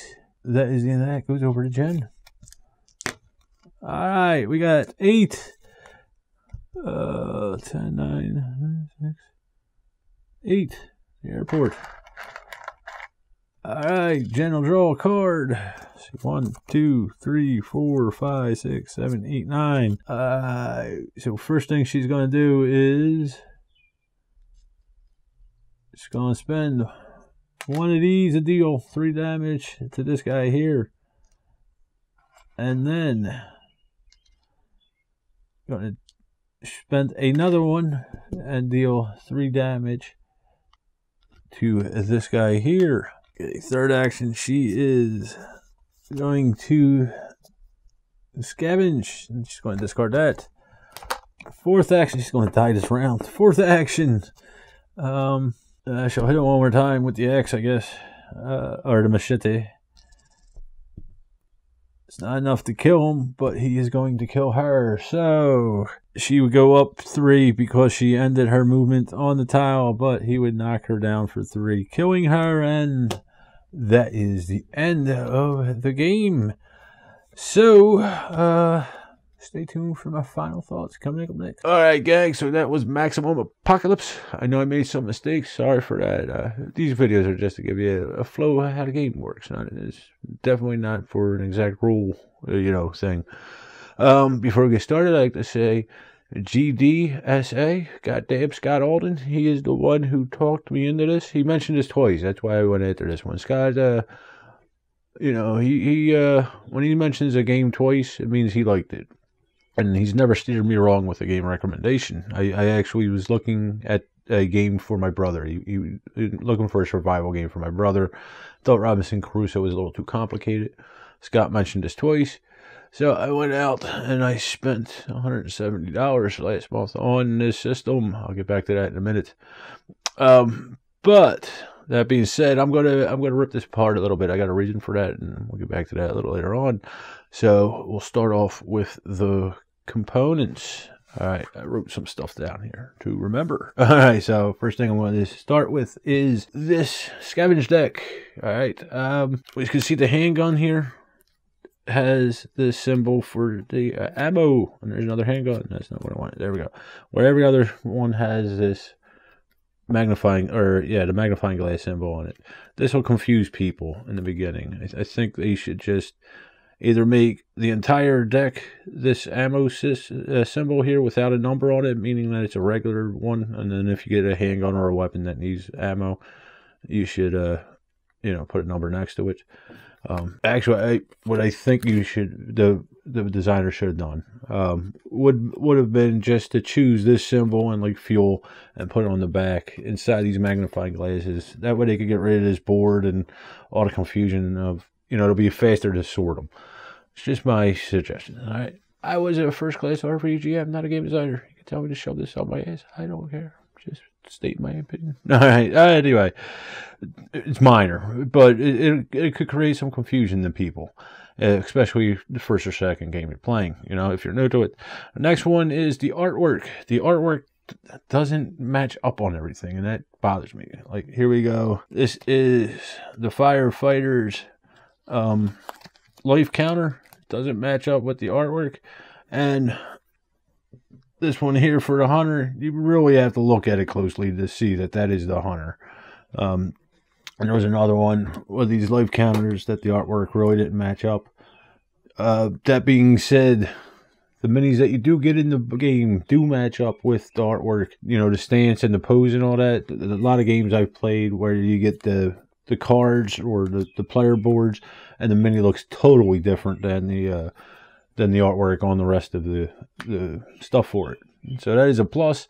I do like that you do get standees or a mini for your options. The only downside that it is, there are different character cards, and you only get one mini that only matches one type of character.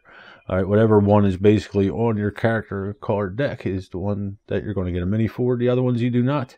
I'm assuming this is a Kickstarter thing that you could buy these extra or something. I don't know. I didn't look that far into it. This is what I got with the game. All right, so I don't like that. If you should say in the rule book or somewhere that this is sold separately or available separately or something to that, extent. The Spawn deck here. Again, I'm thinking this is a Kickstarter thing, and I understand the reasoning behind it. You got one deck, you split between the 3 games in this system. But the spawning deck that I got for the base game has 5 cards that are not applicable to the game at all. They do not involve the game. It's for a mechanism that is not in this game.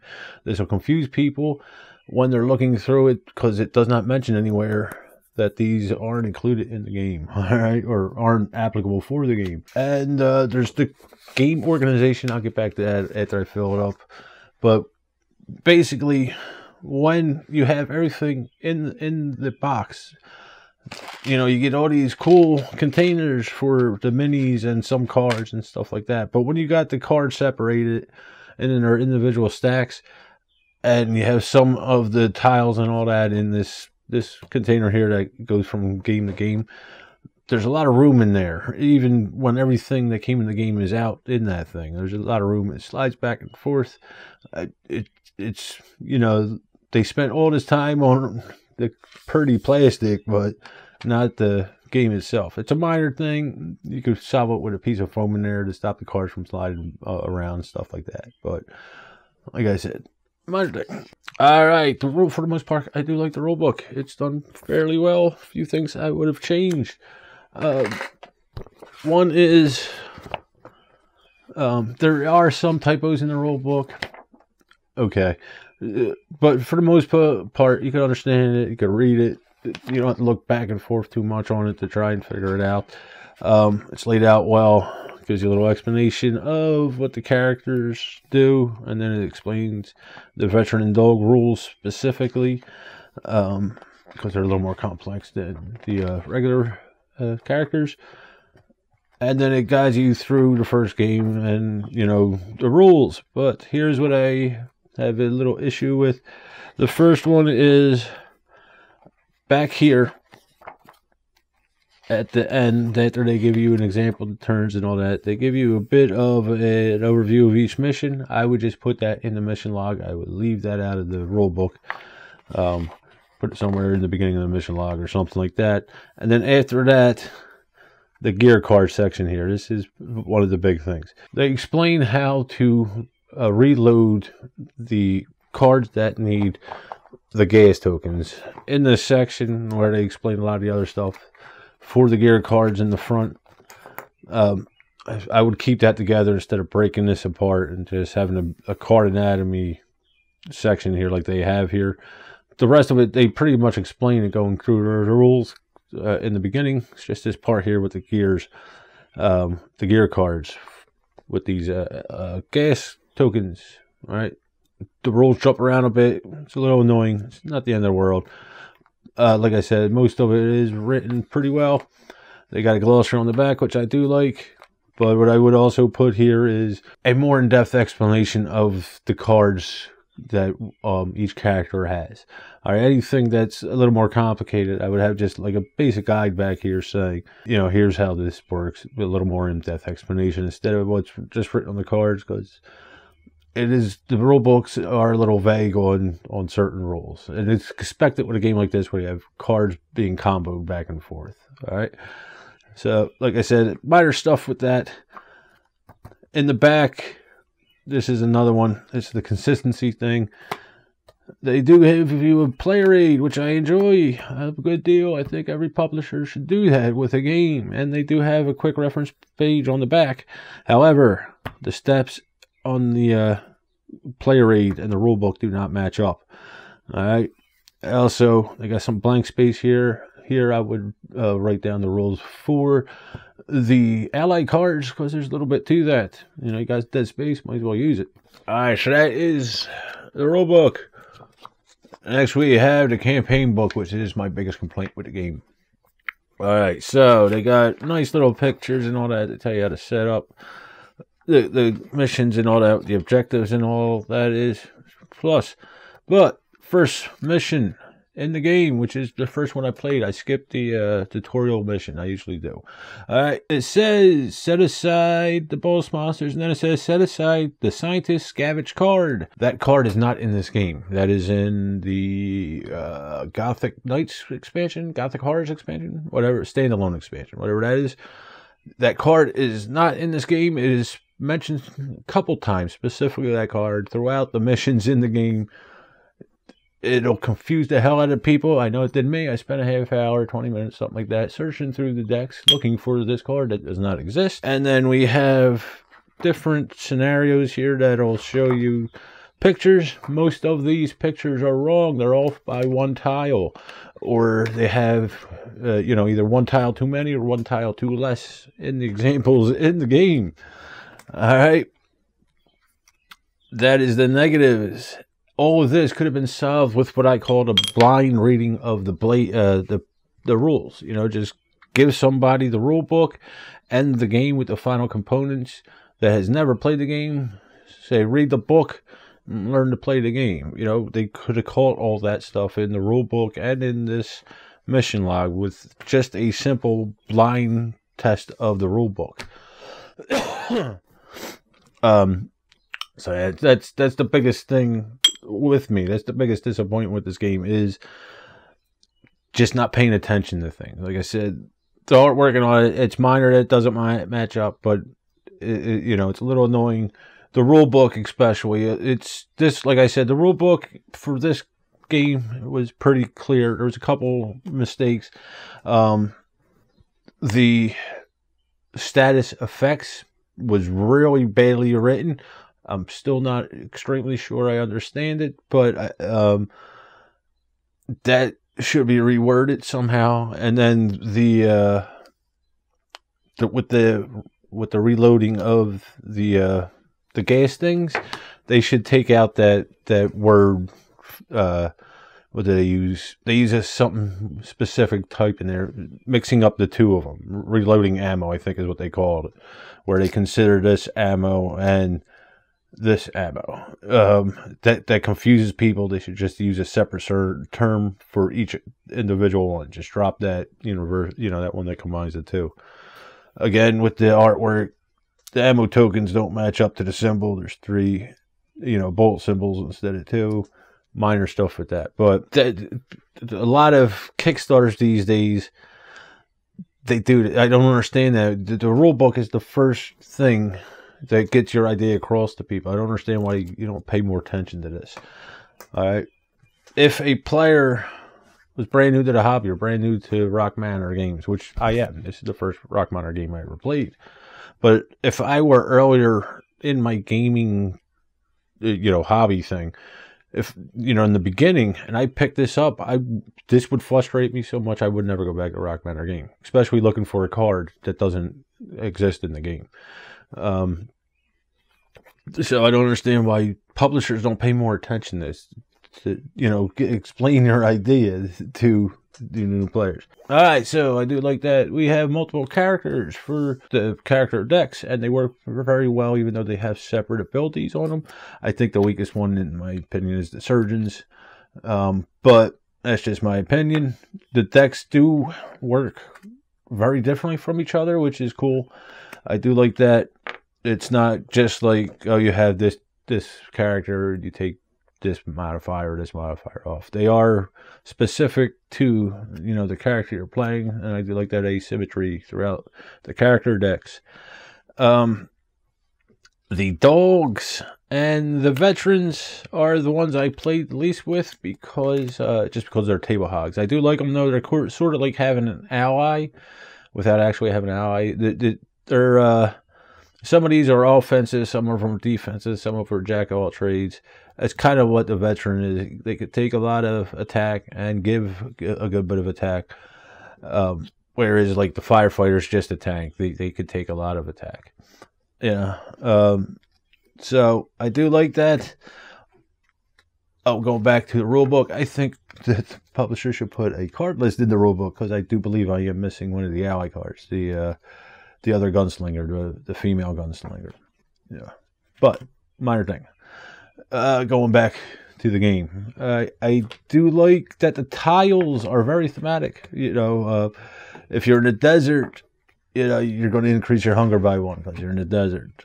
If you're in the forest, if you leave, a monster will be attached to you because, you don't know what's following you coming out of a forest. You got to test to go across the river, see if you make it, things like that. I do like that the tiles are thematic. There's other ones in here that are specific to individual missions, but generally the tiles are thematic, and the ones that go from, one game to another, one mission to another, campaign to another,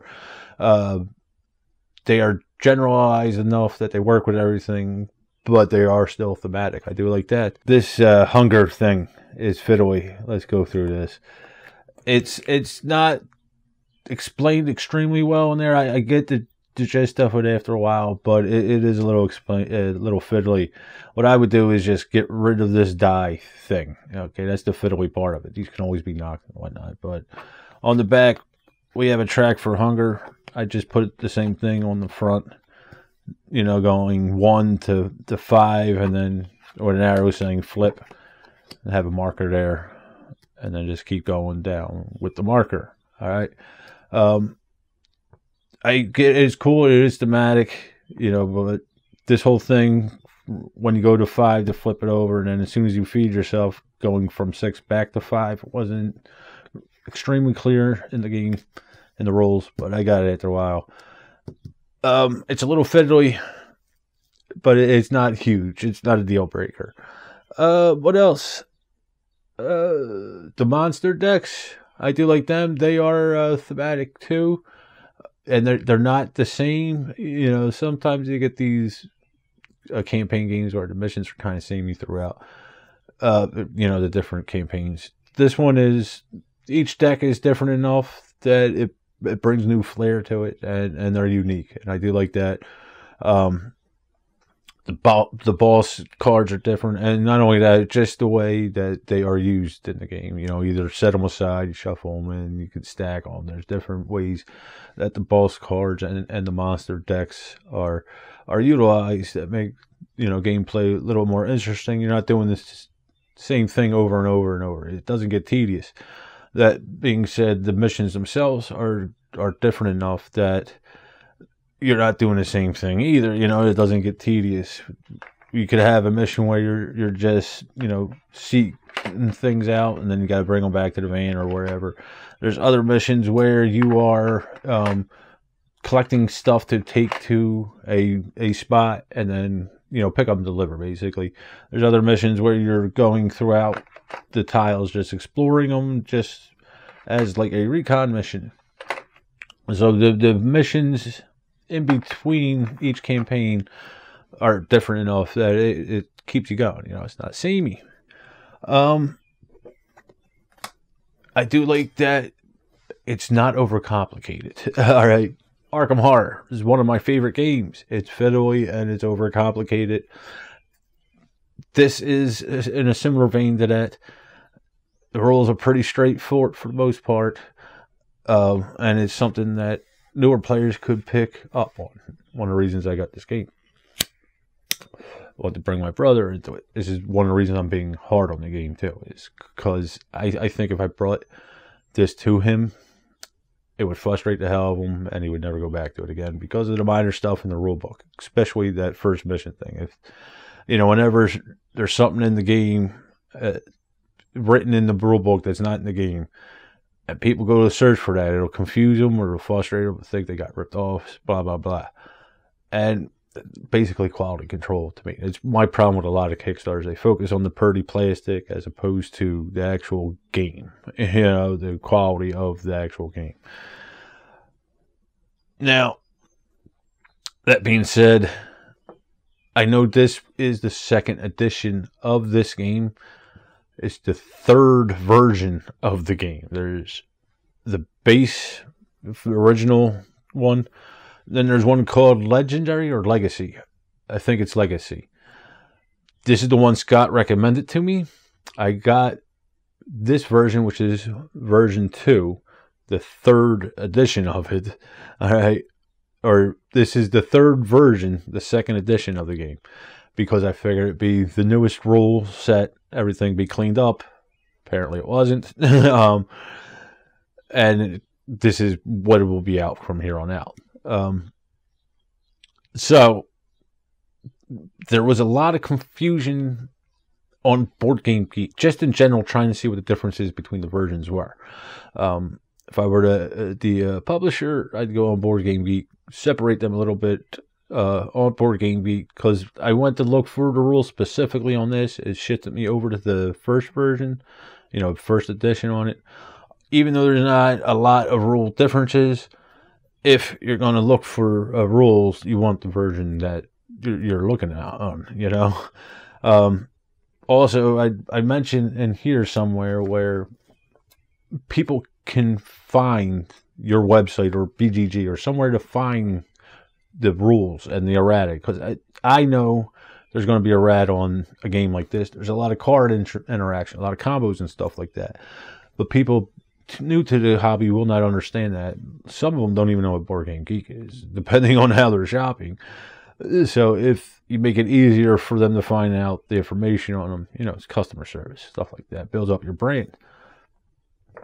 All right, but that being said, like I was saying, it's simple rule set, which I like. It's not too complicated, not too fiddly, except for that hunger thing, a little bit. Something new players could pick on could pick up on. This is one I plan to play with my brother. I haven't yet. He's more into the outdoor theme. He's an outdoorsman like I was before all this stuff with my back and neck. But so they do have a standalone expansion called The Wilds. I forget what it's called. Something Wilds. Frozen Wilds, I believe. I was going to get for that. That has a couple more steps into it. I thought it might have been a little too complicated for him, so I went to try this one first. But I think I like the theming of the other one better. But that being said, I do think he can pick this up, and he is not a gamer by any means. Yeah, I think he could pick this up and he will enjoy it. I do like that, even though there aren't a lot of mechanics and all that in the game, there are a lot of options you can choose. There's a lot of things to think about. There's a lot of choices in the game. I do like that there is a lot of ways to control the difficulty of the game and stuff like that. And it's a well thought out game. It's pretty well made. You could tell it was play tested for a bit. It wasn't just one that's thrown out there. Although, like I said, there's some stuff, the timing and all that could be explained a little better. But for the most part, it's a very good game. Unfortunately, like I said, these minor things with the rule books and stuff like that could make this a good game, a great game. Especially for new players to the hobby or somebody who's never, played this type of game. So, that being said, like I said, it could be a great game. I like it. Pretty plastic thing.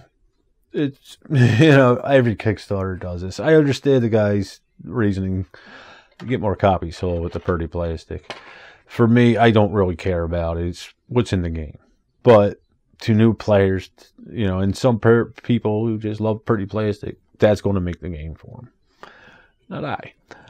So, that rulebook and this confusion with what comes with the game and what actually isn't in the game, something you got to watch out for all Kickstarters, not only this. That's why I really don't do Kickstarters. I wouldn't have picked this up if it weren't for Scott But like I said before, Scott never steered me wrong before, and he hasn't yet. If this is... Oh, I almost forgot about that. Like I said, this was $85, but I spent $170 because it's Wasted Wilds. I did get the expansion. And, there's a couple more minor rules to it. There's another board and a few cards.